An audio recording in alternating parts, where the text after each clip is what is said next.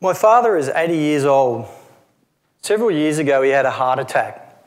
He's being diagnosed with cardiovascular disease and is on medication. He must regularly visit his GP and a heart specialist. Both are very busy. If he experiences the symptoms of a heart attack, he can call either one of them, or in the extreme case, the emergency service.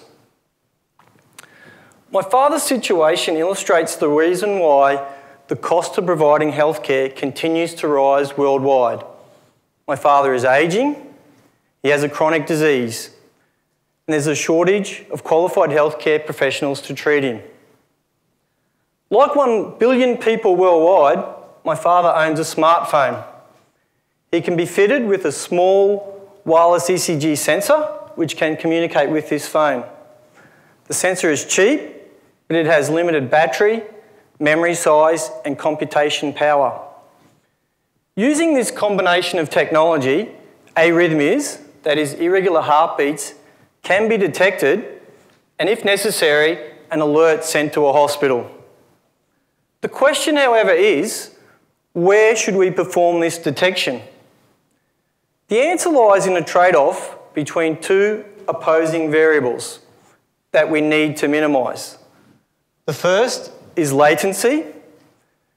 If an arrhythmia is detected, we want an alert to be sent to the hospital as quickly as possible so my father can receive help without delay. The second is power. We don't want the sensor or the mobile phone to stop working while my father is out of the home. We are researching two approaches to optimise the use of resources in the system and achieve a balance between latency and power. The first is to distribute processing between the sensor and the mobile phone, taking into account the relative size of their memory and battery. The second approach is to use a computationally simple algorithm on the sensor that has low sensitivity.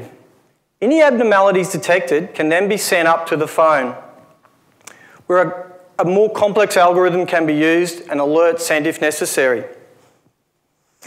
In the future, wireless health monitoring will not only help people like my father to live longer, it will allow them to have a better quality of life and it will reduce the cost burden of providing healthcare.